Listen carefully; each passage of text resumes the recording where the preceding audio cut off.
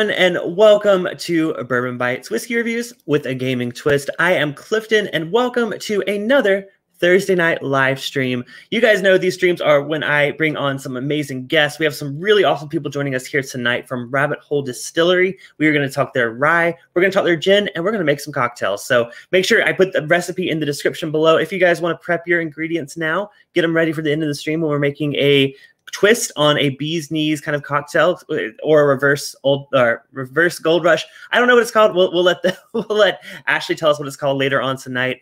But first of all, shout out to our amazing mods here. I see Donnie, the Linux cat. Good to see you, Donnie. Thanks for stopping in, keeping things held down here. I also see some Bite Club members, which if you guys don't know is my channel membership. Welcome to Lil. Welcome to the Bite Club.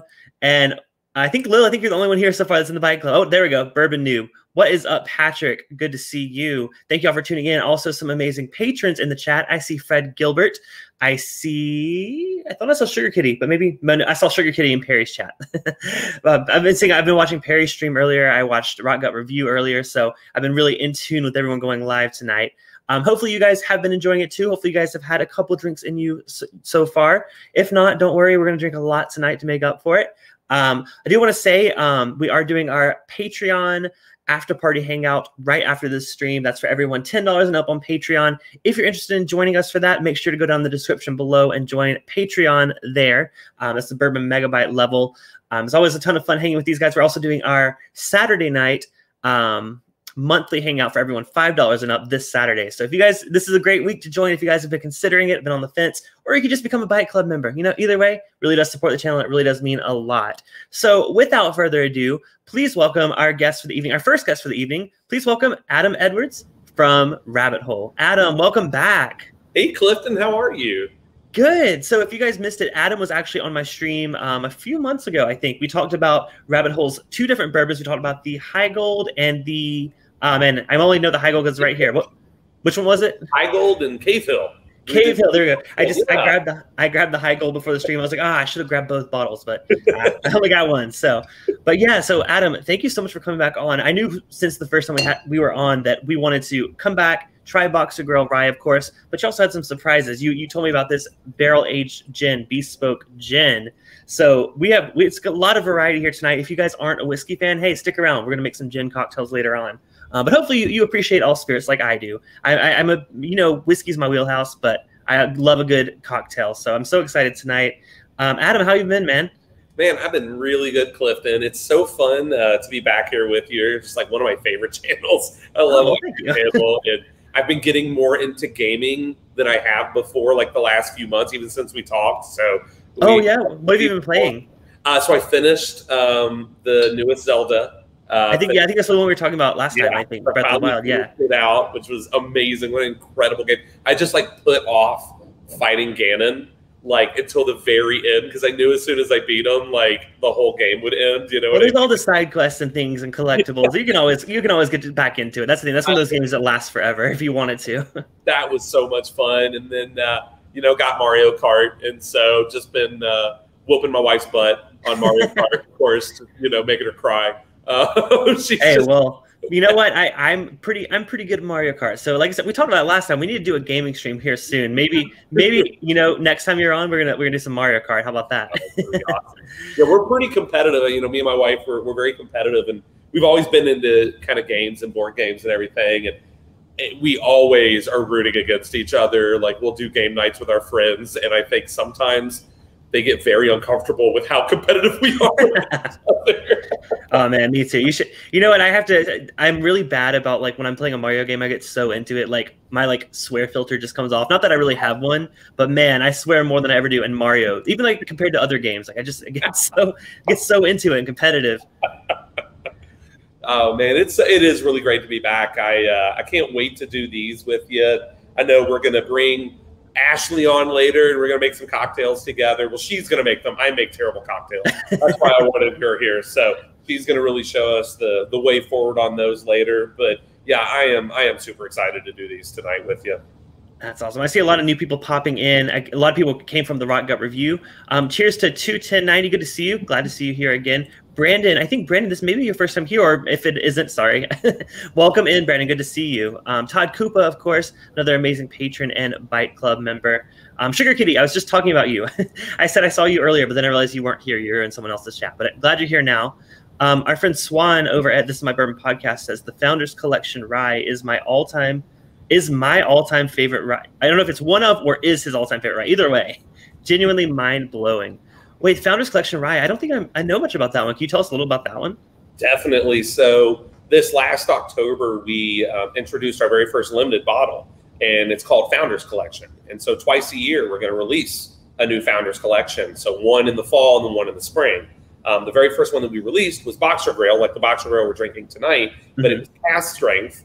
I think it was like 6 years old, so a little bit older than the core lineup, and it was only out of 7 barrels total. Some of the first 7 barrels the Cave actually laid down and swapped with you, man. That is just an awesome bottle. It is so good. It is really good.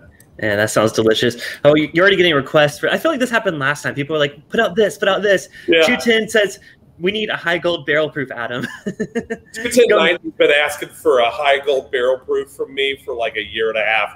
You know, those guys are constantly asking me for that. We'll see what happens. All right, we'll see what happens. You know, honestly, we have actually released a high gold cask strength. So we actually introduced our single barrel program. That's right. Very first one we released last Monday on National Bourbon Day, which just happened to be my birthday. It's a total coincidence. That's the perfect coincidence. I mean, as if you weren't going to drink on your birthday anyways. You know what? You drink even more bourbon. But we did. We released it, so that was our first one. It was high gold, and our single barrels are always going to be cask strength. So be on the lookout. Very cool. I love that. I've stalked your Facebook a little bit. Those labels for those single barrels are just absolutely beautiful.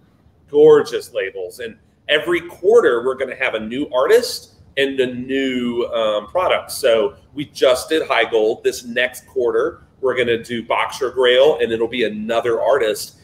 They are also doing an Alice in Wonderland theme with some different characters. So every quarter, it's going to be a new artist that does a new label. So very, very limited. I think it's only 10 barrels every 3 months. That's it. It's super limited.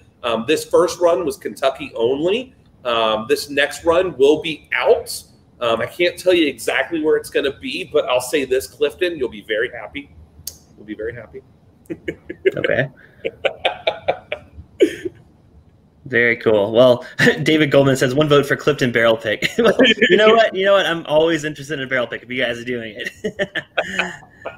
Well, since we just mentioned Boxergrail, I know you guys put together an amazing video about this new whiskey. So what do you say? Let's play that, introduce it, and then let's get it in our glasses and talk a little more about it. How about that?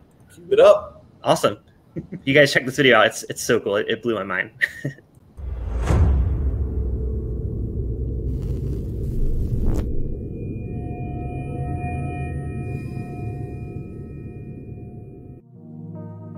Great boxers are persistent, determined, strong, and bold. The same goes for great rye whiskey. The story of Boxergrail, our Kentucky straight rye, is a story of tenacity and perseverance. Back in the day, rye whiskey was prevalent in the Northeast, mainly Pennsylvania and Maryland. In the U.S., it got a knockout punch and nearly disappeared after Prohibition. But like a great fighter, it came back with grit. Boxergrail is named in celebration of Louisville's rich boxing heritage, and the liquid packs a punch. In 1972, rye whiskey was not the drink of choice, and therefore the distilleries weren't making that much. This is Larry Ebersol. He's known as the godfather of rye whiskey, simply because he's made so much of it. In fact, at one point, when rye production was at its lowest, Larry had a hand in bringing it back. One of the things that caught the industry flat-footed, if you will, was rye whiskey became more popular. And this was a popularity that started throughout the country. And a lot of it was driven by cocktails. The original Manhattan was made with rye whiskey. The problem was no one was producing it except for us. With his help, I created Boxergrail. This mash bill only contains 2 grains, rye and malted barley. With 95% rye, the recipe alone makes this a bold rye, punchier than your usual. But with rye, like with all whiskey, the secret is in how you make it. The most important part of making good whiskey is selecting good grain, having a process set up that cooks it correctly, ferments it correctly, and controlling the process. Something we've worked hard to perfect. Our signature cooking process ensures that every batch brings out the most flavor to give us a quality distillate. And after we run it through our handcrafted copper column still, we proof the liquid with Kentucky's limestone abundant water and place it in the barrel at 110 proof. Water breaks down compounds and the wood sugars, creating a smoother whiskey. It's no coincidence that the same city that has produced some of the greatest boxers that have ever lived has also produced some of the world's greatest whiskey. For the conditions that make Louisville a perfect boxing town, make it perfect for whiskey making too. It's a place where it seems even the weather is designed to build character. We see that firsthand inside our rickhouses where our whiskey comes of age. Each year adds more of those complex and rich flavors you won't find in any other rye. And although the weather has a lot to do with it, it's our toasted barrels that take the prize. 20 minutes over natural wood-burning fires bring out herbaceous floral notes that are unique to our rye whiskey, and along with the high rye content, the result is absolutely stunning. A complex rye whiskey with unexpected notes of citrus and rosewater along with butterscotch and spice. A character worthy of the title.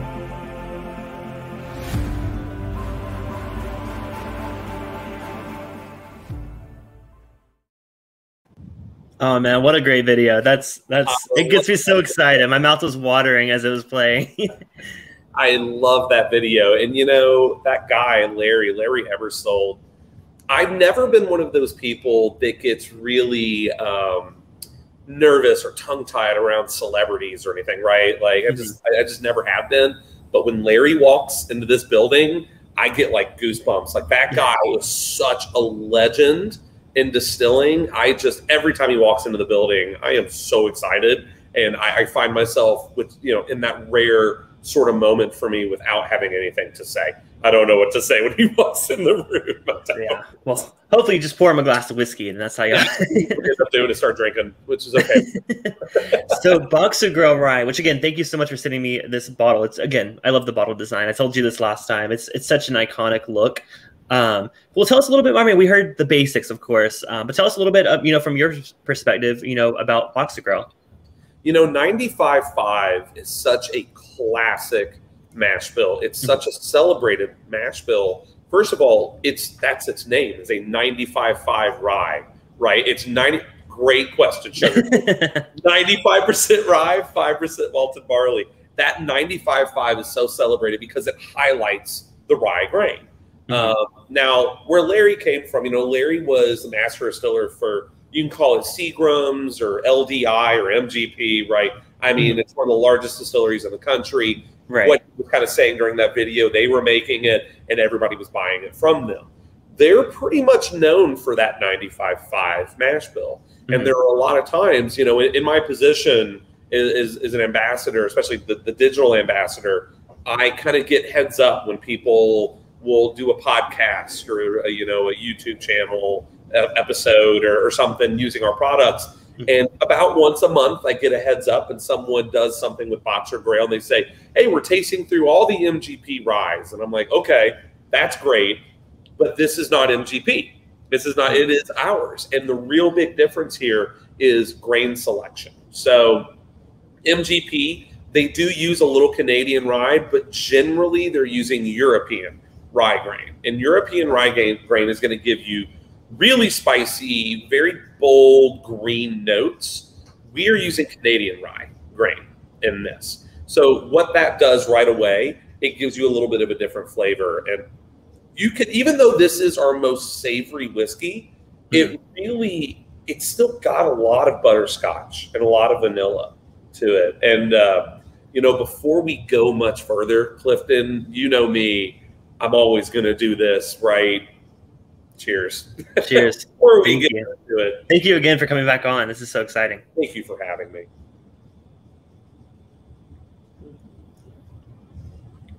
Boy, it's a tough job some days, It's a tough job. So, what I love about Boxergrail, using that Canadian rye, using the barrels that we use, we'll kind of get into those barrels here in a little bit, but Kelvin cooperage barrels, they are so well done with the toasting and the charring that they really give you different flavors than most barrels that people are using. And so what that's going to do for this rye is it's going to really increase the amount of vanilla that's there. The Canadian grain aspect of it is going to give you more things like rose water, pipe tobacco, and the yeast that we're using, it really gives a big black tea element to Boxergrail. Something I really enjoy on the finish of Boxergrail is this great kind of floral / earthy / aromatic thing that turns into black tea on the finish. Oh yeah, a lot of people are saying that it definitely stands out against MGP rye. Honestly, I'm a big fan of MGP rye. This to me drinks very differently. This one still has the spiciness, of course, that you come to expect from a 95.5 rye, but there's a lot more. I think it's more mouthfeel, like a better mouthfeel than typical. And do you think that's mainly from like the Canadian rye that kind of contributes to that? The texture on this one, I think, is a little bit more to the types of barrels that we're using, and then the treatment. We're not chill filtering any of our whiskeys. So, when you chill filter, you tend to remove like esters and lipids and oils. Those lipids and oils really kind of contribute to that sort of soft mouth coating, oily sort of texture. Absolutely. Ron was talking about it earlier. The Founders Collection version of Boxergrail, it was almost like marshmallow fluff. Like it was so oily and so thick because it was cask strength. So it was up to I think it was like 114 proof. So almost 20 points higher than this was on the proof. And so I think that really showed off the oiliness that those barrels give it, and that we're not stripping off by chill filtering. Wow. Don't tempt me with the marshmallow. Toasted marshmallow is my favorite note on a whiskey. So as soon as you said marshmallow, my ears perked up. I'm like, I got to seek out a bottle. Well, and you know what? That toasted marshmallow note, it's funny. I've kind of encountered that, through my career in different whiskeys for different reasons. Sometimes it's coming out of the barrel. Sometimes it's coming out of, the grain or the distillate.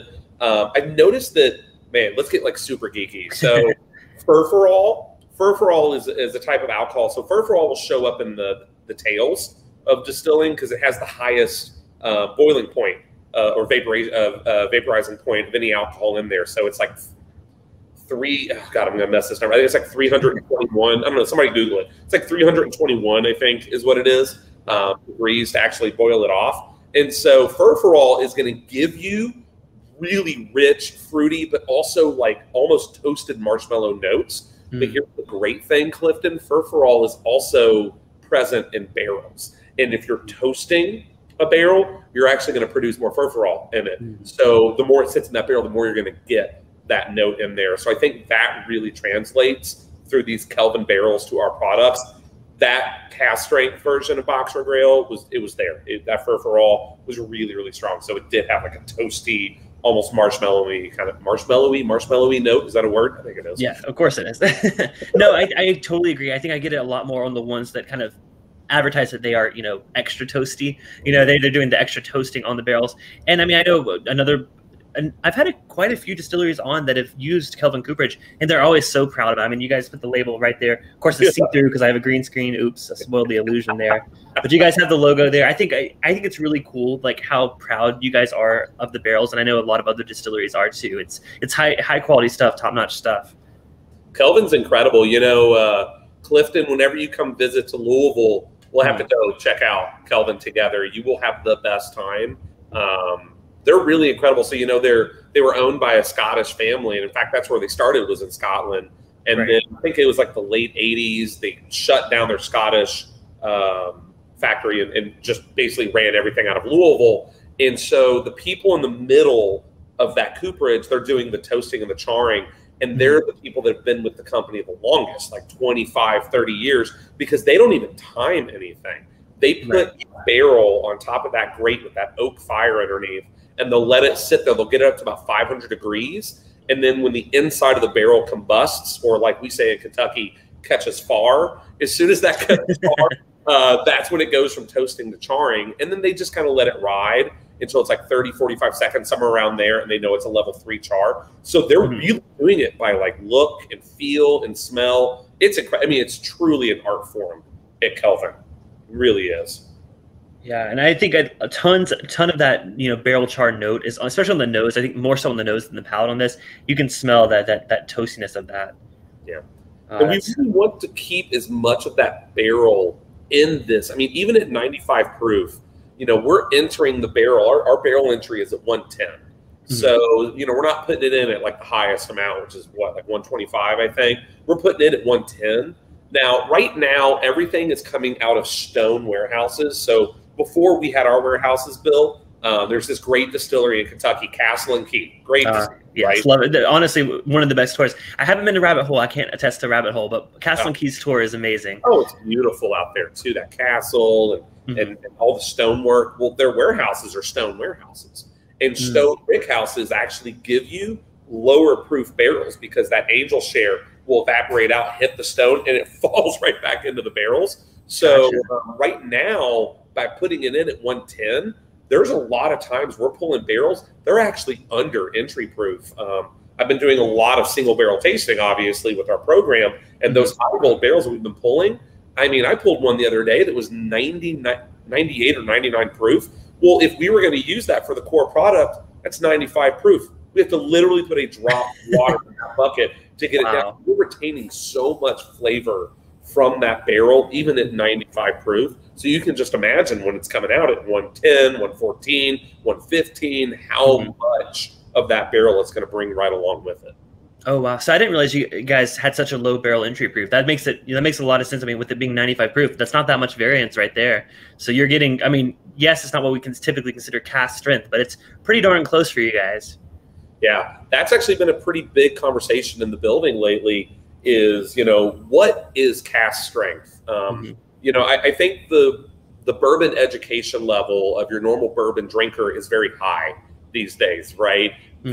Even people that say they don't know a lot about bourbon, they can usually cite like the bourbon rules of 51% corn and made in the US and all that, right? So the education is really high for the consumer in bourbon.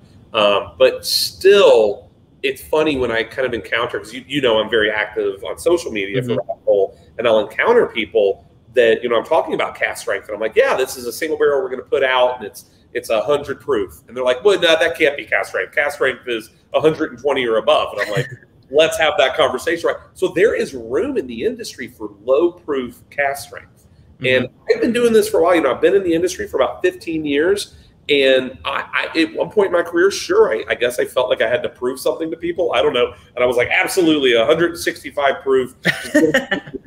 Like, I'll drink it, and I'm not even going to blink, you know. But I only buy hazmat whiskey.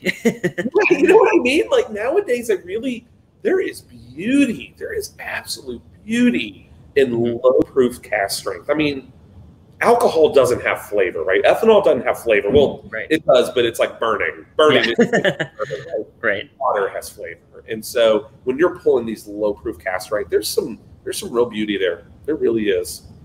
That's awesome. By the way, if you guys in the chat have any questions for Adam in general, please feel free to ask them.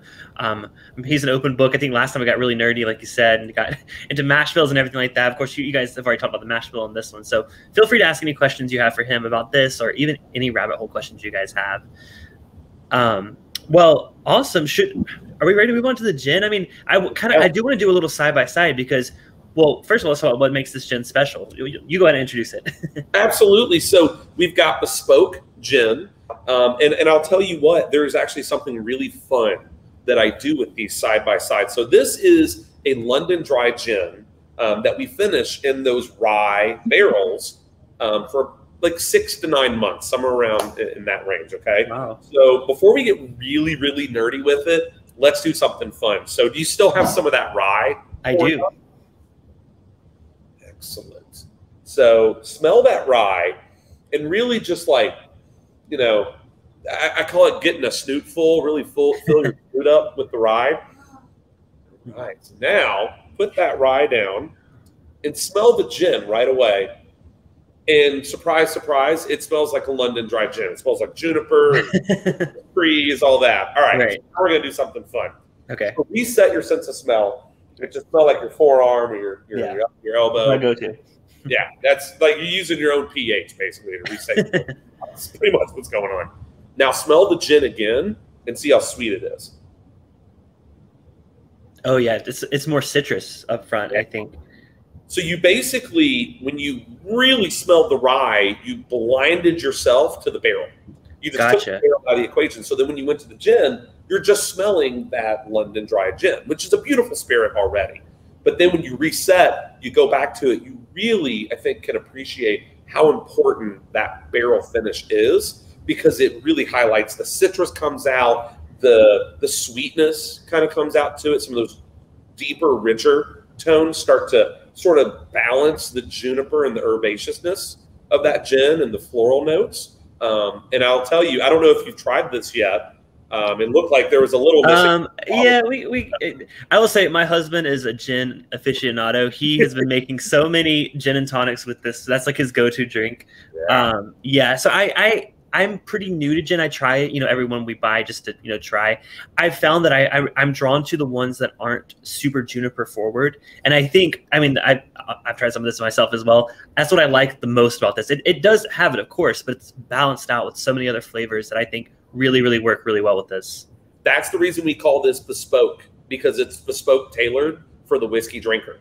Because it really, and I'll just tell you, I personally think it tastes like limoncello and Earl Grey tea. Ooh.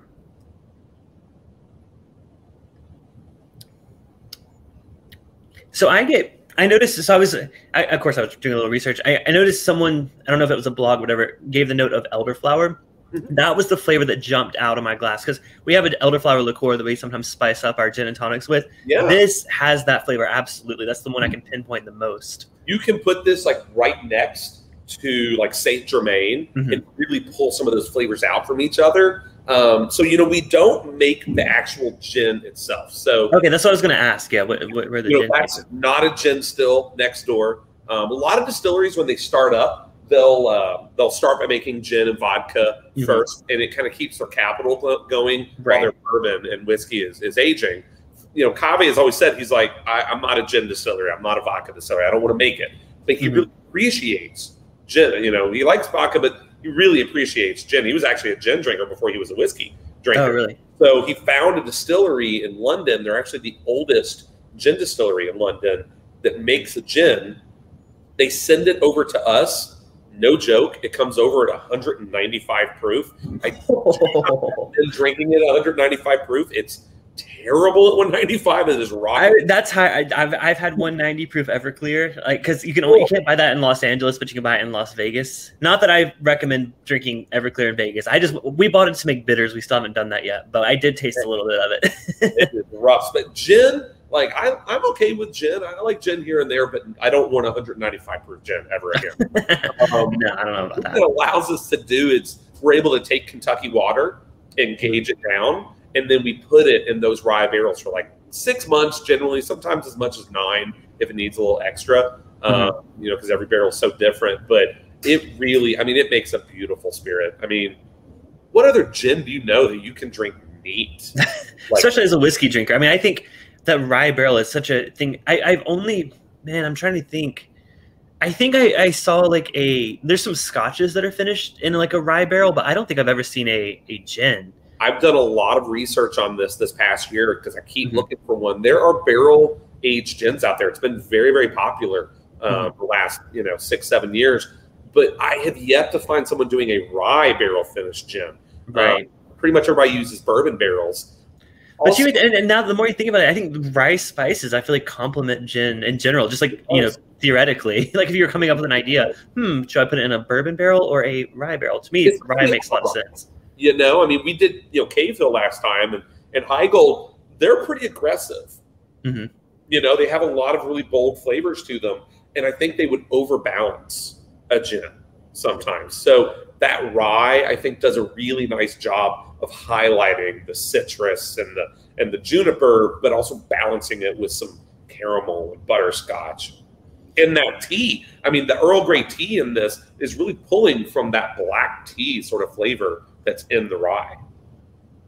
Yeah, now that you say Earl Grey, it kind of goes hand in hand with what I was saying with like the elderflower. It's still that floral kind of note, but man, that's really good. Now, for people like me, for idiots like me that don't really know much about gin, what is a London Dry gin?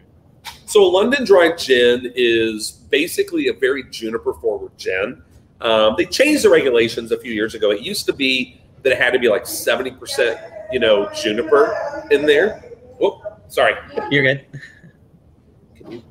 So it used to be that it had to be like 70% juniper in there. I think they've changed that. It still has to be like majority of juniper on it. But it also, there's other botanicals that you can use. It's basically just a neutral grain spirit that they're then going to, add different sort of botanical flavors to it.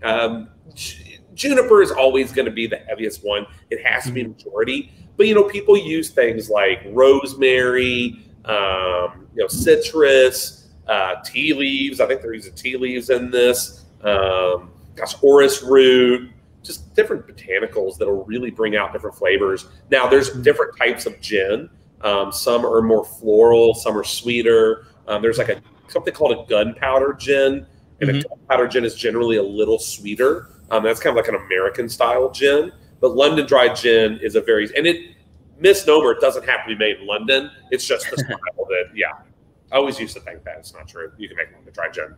Gotcha. Well, like I said, juniper is not my favorite flavor. So in general, maybe I should have, this is good to know, good info for me. In general, I feel like I should maybe avoid London Dries. However, I think the barrel definitely mellows this out a bit. It's not, the juniper is not the most dominant flavor to me, thankfully. So I think I appreciate this because of the lack of juniper. But again, I'm not the biggest gin guy anyway. So, but well, that's what I'm most. I'm never gonna be a big gin drinker, honestly. But this one is pretty good. For sure. Well, even though I don't typically drink gin neat, I do love a good gin cocktail. So I think it's time for us to meet the amazing. If she's ready. She is here, and she is the most ready that I've ever seen her. Well, I'll let you introduce Ashley. I've been waiting. Well, thank you so much, Clifton. Everybody, this is Ashley Angel. She is our bar manager.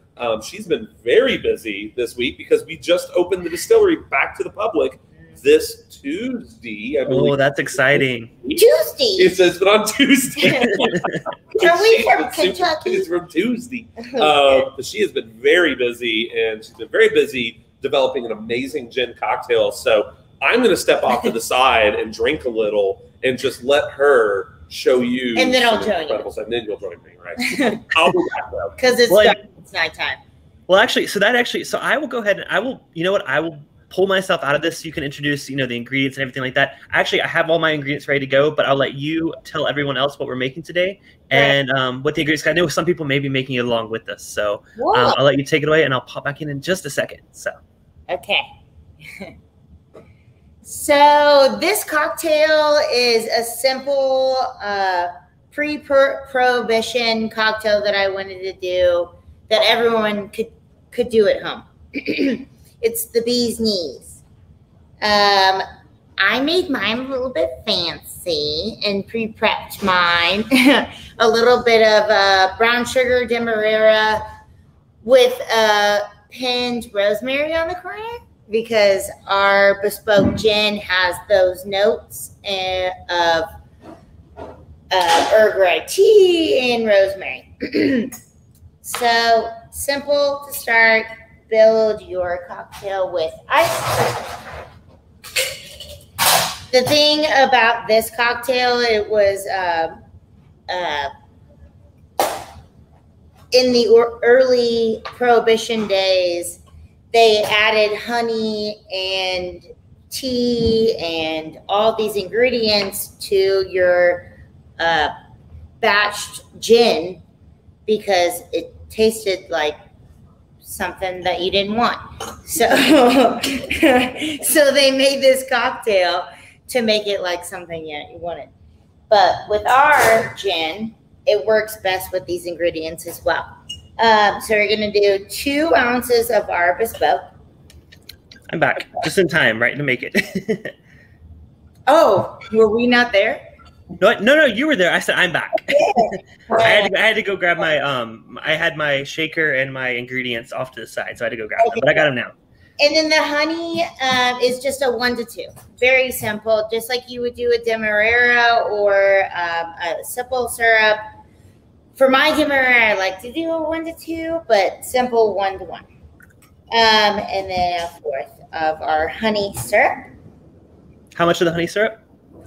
I do 1 ounce. Okay. I actually just made this. I actually have never made honey syrup before. I've made like Demerara, of course, sugar, but it's the first time making honey syrup. But it turned out really good. Oh, it looks beautiful. Rich in color. I like it. And then we're going to do 1/4 of our lemon. And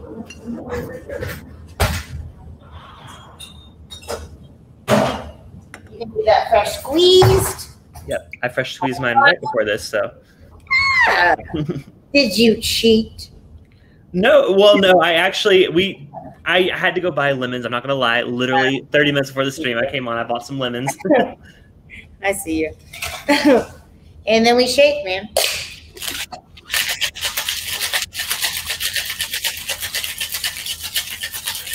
I'm going to mute myself because I'm a lot closer to the microphone. And come a long way from here to hide the flavor no one ever wanted from this beautiful creature that we have here. And we're just going to get our sifter here, put it into the baby bowl.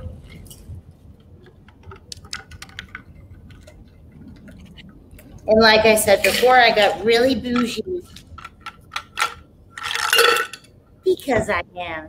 Oh, I forgot my garnish. Oh, well, you know what? It just makes it pretty. It doesn't. Super good.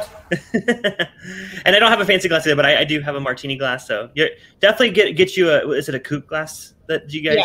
Yeah.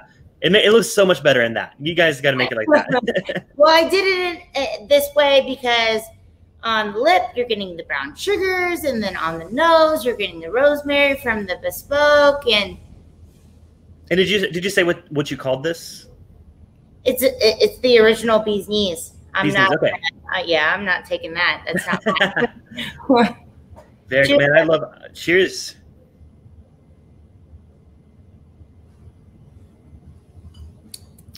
Oh man.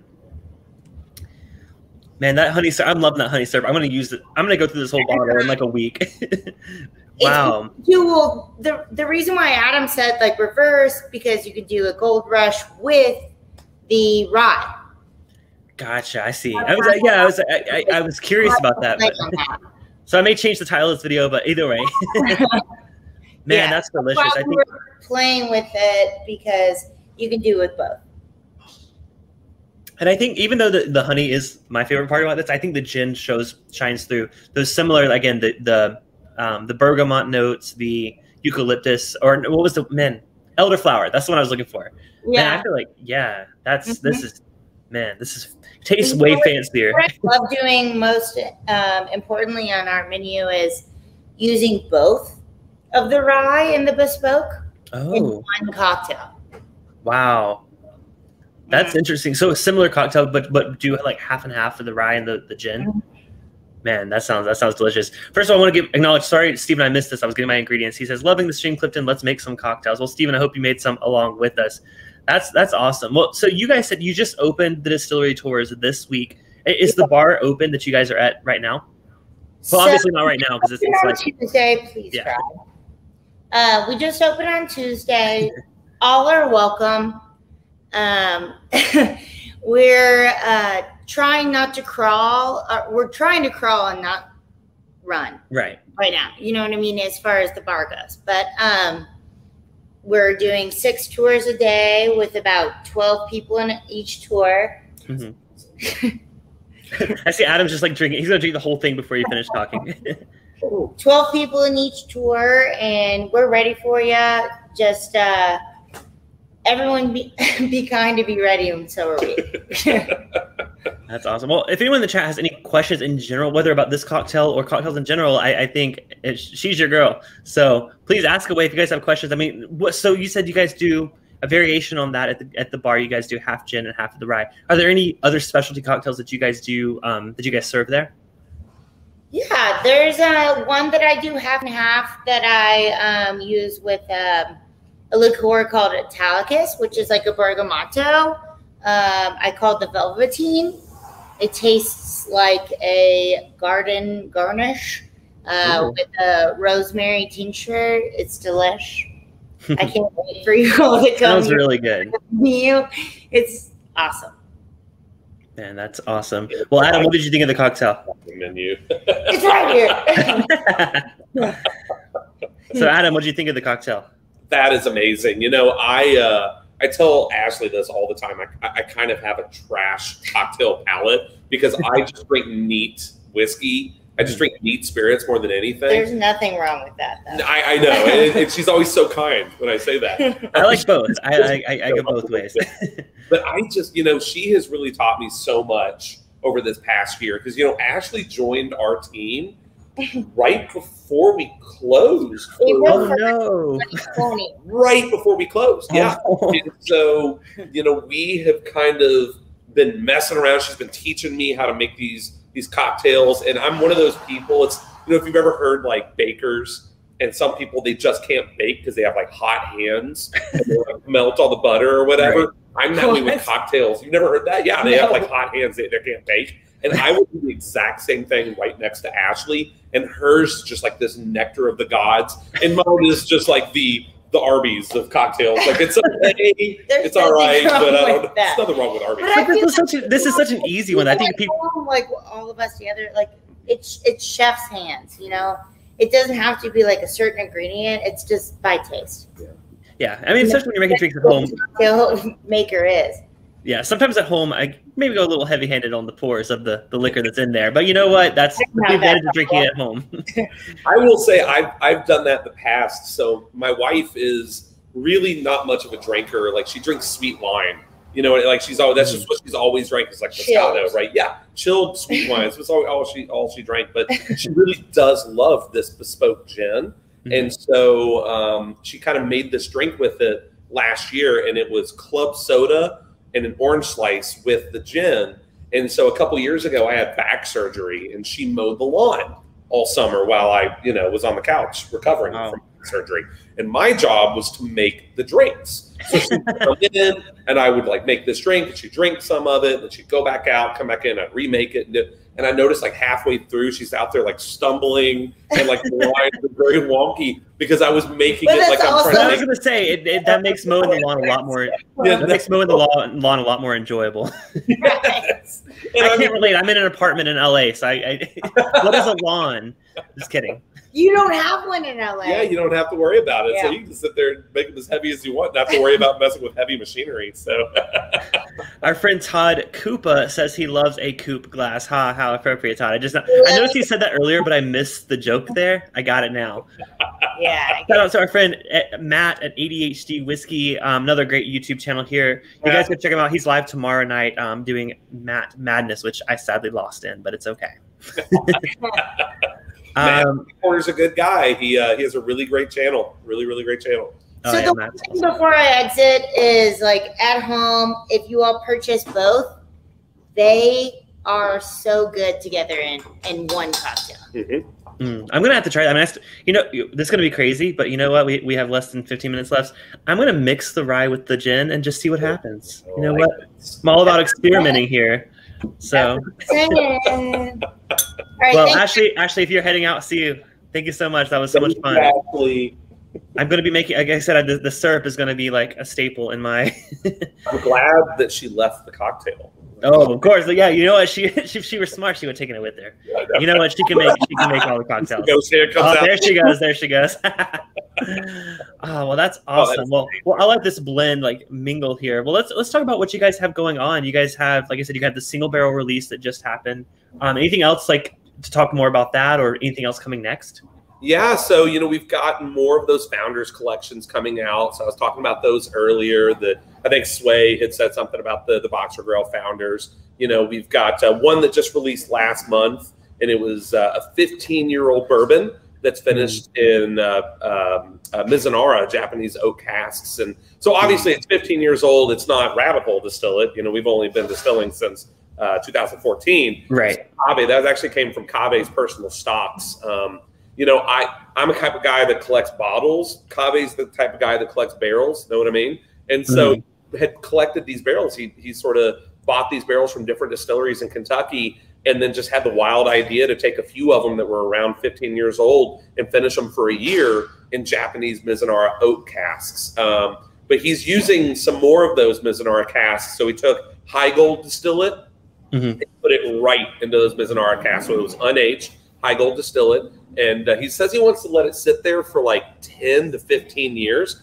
We'll see what happens. I don't, that's a really long time. He's the genius. He's the mad scientist. I'll take his word on it. We'll see. Those things leak like crazy. So maybe, well, I was going to say, so it's not I imagine that's not a type of oak, correct? It is. Oh, oak. Is it? Oh, okay. I was saying I'm not a wood expert. I'm sorry. Yeah, no, it's okay. A lot of people don't know about Mizunara. So Mizunara is very old. Those trees are, anywhere between 250 to 500 years old. There's only 50 people in Japan that are actually certified to create Mizunara Japanese oak casks. And so let me think if I remember the name of the cooperage that we got them from. Ariaki Sangyo, I believe was their name. And they employ something like 20 of those people that are actually certified to make those casks. So the oak trees are very gnarly, obviously being so old. It's very porous oak, so they're hard to maintain. And they give really interesting flavors. They give really interesting flavors to whiskey. They'll give like sandalwood is a really big one. So that Mizunara Japanese 15-year-old, it kind of gives a sandalwood sort of finish to it. So it's been really interesting, and we're going to see what happens in the future with them. We've got different barrels kind of floating around this distillery, all sorts of different finishes. But I'm gonna drop a little bomb. Okay. On the channel, Clifton. I hope you don't mind. Do it. Let's do it. We have our next Founders Collection coming out, and we have not actively promoted it yet because it's still very early on. I think we literally just dumped the barrels like yesterday. Okay, exclusive info here, you guys. The exclusive, it's a Bourbon Bites exclusive. It is a 5-grain, and it is a double chocolate malt bourbon. So it's majority corn, of course, but it has 2 types of rye. So it has unmalted rye and malted rye. It has chocolate malted wheat and chocolate malted barley in it. And I will tell you, I don't say this lightly, I think it's the greatest thing that we've produced so far. It's absolutely phenomenal, and we are going to release that in September. It's called Race King, and it's kind of like after Thoroughbred, right? We're in the world, so Thoroughbred racing. It is phenomenal. It looks, when we are fermenting it, it looks like Cocoa Puffs. Like it's so dark. It smells like espresso. Like when we dumped the barrels, the whole distillery smelled like coffee this past week because we've been dumping them here and there. So we're looking to release that in September. I think it'll be just as limited as the other previous ones were, which are around 1,300, 1,400 bottles, something like that. I'm really looking forward to that. I'm really looking forward to it. Oh man, that sounds great. I see everyone in the chat's like everyone lit up. Like they've been pretty quiet tonight, but now everyone's like, Steven's like, that sounds fun. Lil says, ooh, that sounds interesting. Fred, ooh, chocolate malt equals yum. Yeah, that sounds super exciting. Now that's usually, like you said, very limited. Does it really typically make it outside of Kentucky?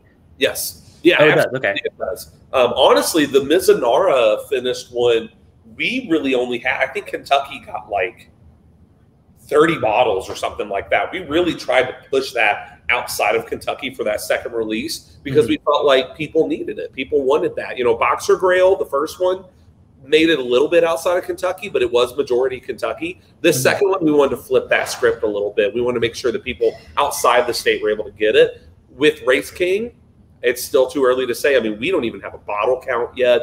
We don't even really know what our pricing is going to be on it. We don't even really, in fact, I don't even think they have the final proof yet. I mean, they literally just got finished dumping it yesterday or today. So they haven't even mingled everything to see what the final proof is, see what the bottles are going to, we know what the bottles are going to look like. We just have no idea where they're going to go yet. Fortunately, that's not up to the distillery because of that wonderful 3-tier system. We can let our distributors worry about that. So, you know, email them. Don't ask me. Gotcha. That's exciting. Well, you guys stay tuned. I know that Rabbit Hole is awesome about all their social channels, which I credit this guy to. I don't know how much of he does it himself, but you know what? I always like to credit you for it because you are their digital brand ambassador. So, guys, stay tuned. I know. Well, I mean, the Mizunara Oak or the Mizunara one. I think I heard about that from Twitter. You guys tweeted about it. I was like, why is no one talking about this? This is so interesting what you guys are doing with it. Yeah, it's something, you know, I mean, we're still, you can still kind of look at us. I mean, I feel like it every day is many amazing things that we do, and as successful as we've been in our flavor profiles, and our distribution, and, you know, our marketing and all that, we're still kind of a startup, you know? I mean, we still operate like a family.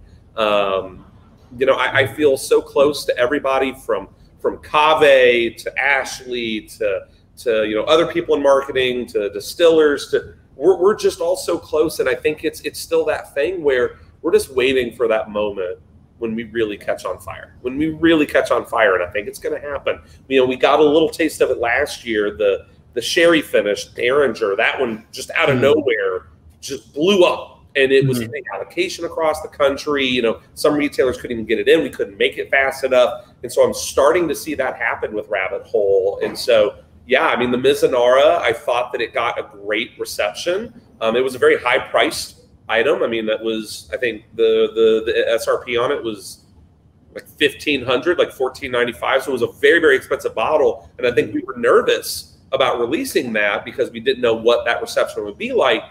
It was incredibly well received. I mean, it's sold out pretty much everywhere. So I really like to see that people have that faith in us. I really just, I'm very appreciative of that. That's awesome. Well, you have, I know Lil has been here pretty much the whole time. She's in Australia and she's a Rabbit Hole fan. So you guys have worldwide reach right there. A couple of channels that I just want to give a couple shout outs to people that have popped in. This is My Bourbon Podcast. Perry, thank you for stopping in. I know it's late for you. He's been streaming. He's been recording a podcast after this. So, and then of course, Prescription Bourbon, another awesome channel here on YouTube. Thank you guys for stopping in. Well, do you guys have any last minute questions for Adam before we wrap up here? I know I see Tony Tuto said, still looking for the Mizunara Oak finished Rabbit Hole here in New York, but we'll pick it up. Loving my Derringer. Yeah, Derringer's awesome. Yeah, keep an eye out. I mean, honestly, I think at this point, pretty much every account has sold through their allotment. You know, I saw one. I mean, I'll be completely honest. I saw one at a liquor store here in Louisville. It's been sitting on the shelf ever since they got it in because they marked it up about 4 times what SRP was on it. So I think they're just holding on to it as a museum piece. It's a museum, yeah, not a store. Basically. Yeah, you know, so I think that would be, if you're really desperate, you go for that. But yeah, I mean, we're really excited. Oh, the Alice in Wonderland bottle. Oh man, see, everyone's so excited. They're just beautiful. I love them. My friend Swan, he works at a big box liquor store, and he says can confirm the PX sherry has been flying off the couch. The couch. Why don't I say the couch? The shelves. Hey, we're working really hard to keep producing that. I mean, you know, our sort of challenge with that is it is the secondary finish. You know, that secondary sherry cask comes from Spain. You know, COVID was not very kind on supply chains, obviously, so I think it played into it as well. But you know, it's just one of those things. You just can't rush it. You know, if we rush it, we're going to give you a subpar product. So just keep letting your customers know it's on its way. It's on its way. Now, you guys, I noticed on your website, people can actually purchase some of your whiskeys and ship to their houses depending on location. Yeah. I saw both of these, both the gin and the rye are up there. They're $50 if anyone's curious. If you can't find it in your area, of course. Fortunately, they're both readily available. At least, I don't know about the gin. I don't know if it's in here in Southern California. I see the rest of the products. I see the bourbons and the ryes on the shelves all the time. Yeah.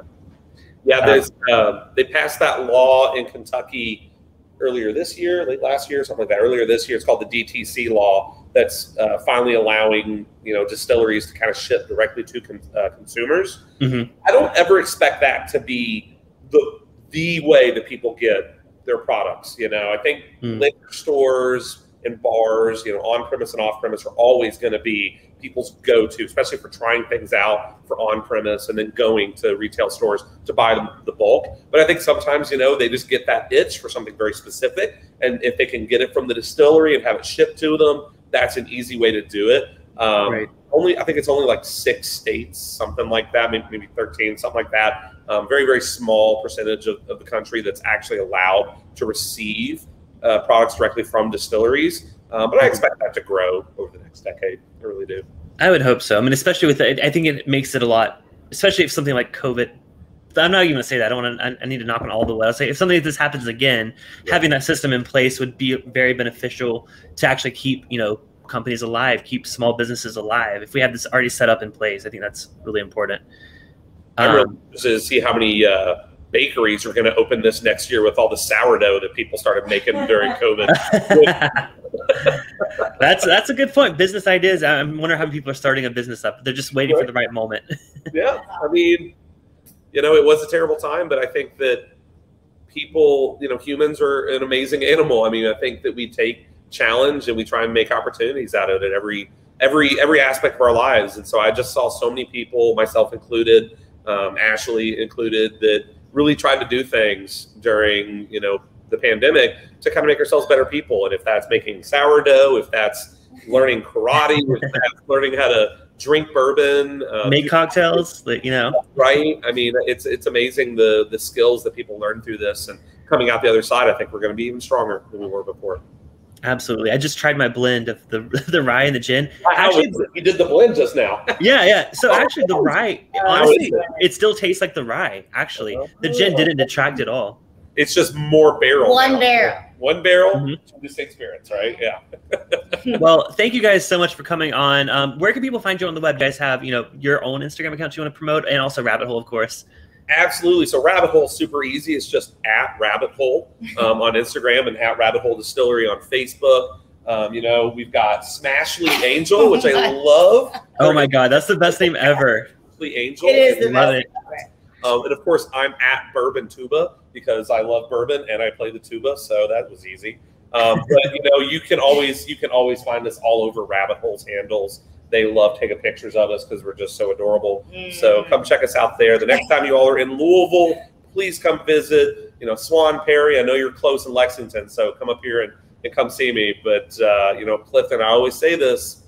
You've got the open invitation, my friends. You've got the open. I hope to make it out there. Maybe not this year, but next. Having us, this was awesome. This was great. Yeah.